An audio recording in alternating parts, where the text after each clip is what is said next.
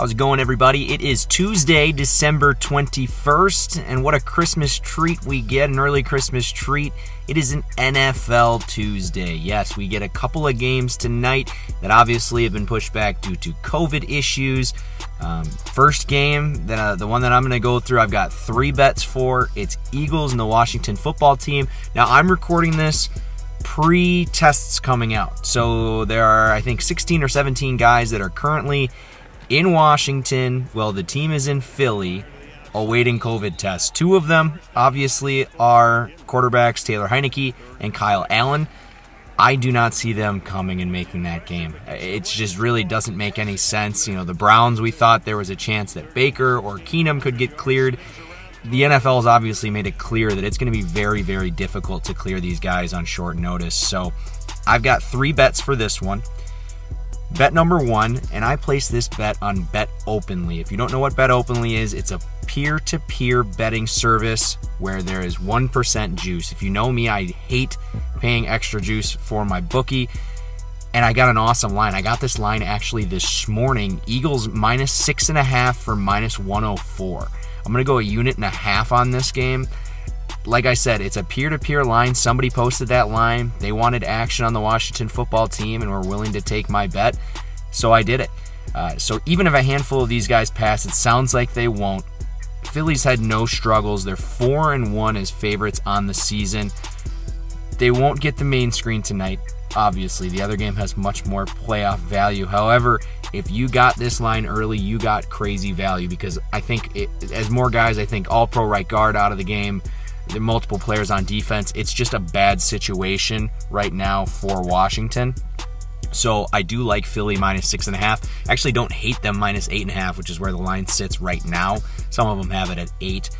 But I do think Philly is going to run away with this one. My second bet in this game is going to be Jalen Hurts under 189.5 passing yards.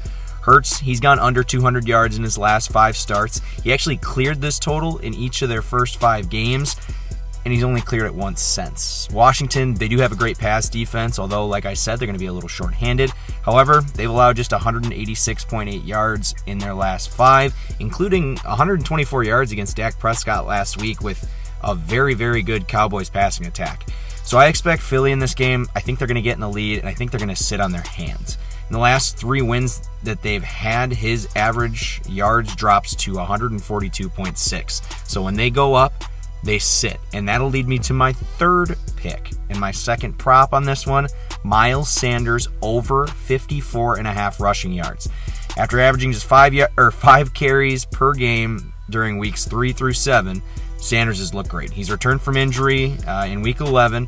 He had 49 carries for 278 yards in his next 3 starts heading into their bye.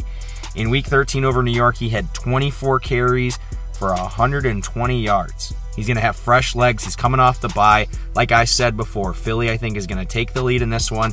They're going to sit on their hands and move along and get the win. I think Sanders is a good prop here. 2 units on that one, single unit on Hurts. The second game of the night, as I mentioned, is going to have a little bit more playoff implication. The other one will have playoff implication. This one, it's just going to be more entertaining, pretty straight up speaking. The Rams, they're 7-point favorites against the Seahawks.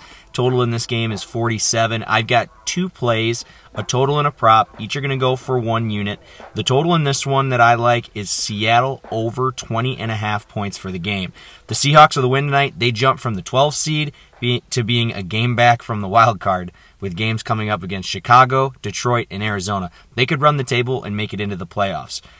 Now, you're pretty much looking at the same thing on the other side, though, because you could say the same for LA. With a win, they move to a tie in the West with Arizona. I don't think they have the tiebreaker in that one. In Arizona, they've got it rough down the stretch. So I do like this being incredibly competitive, and it could lead to a shootout. Over 20.5 is pretty good.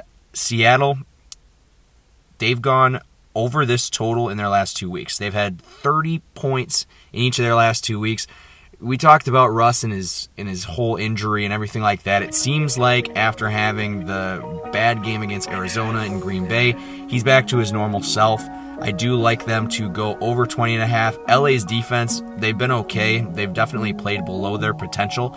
They've allowed 20 points in 4 of their last 5, with the one being against the Jaguars. And actually last game, they even allowed 2 scoring drives to Geno Smith in the 4th quarter when Russ went down with injuries. So I do like Seattle, maybe not to cover, maybe not to win, but I do like them to score over 20.5 points. Now the second one I have is a prop. This is going to be a single unit prop, and we already talked about this man. Russell Wilson is healthy again. I've got him over 240.5 passing yards tonight after his, I would say, like I said, lackluster games back. He's then thrown for 247, 231, and 260. In his first game against LA, he completed 11 passes for 152 yards. They were finding success throwing it down the field. DK had a big game that game. I could see DK having a big game again, although he's been a little pedestrian of late. The Rams, they've allowed 240 passing yards in 11 of their 13 games this season. Recently, we've seen Kyler go for almost 400. Rodgers put up over 300 yards. This is what they do. So I do like I said, Russ over 240.5. That's a single unit. And then Seattle over 20.5 for a single unit. So 5 picks for tonight. Should be a very, very entertaining night of football. And it's a Tuesday. You got to take what you can get at this point of the season. There's not a lot of football left. So we'll take that, all 5 bets, toss them in. Let's have a nice winning night.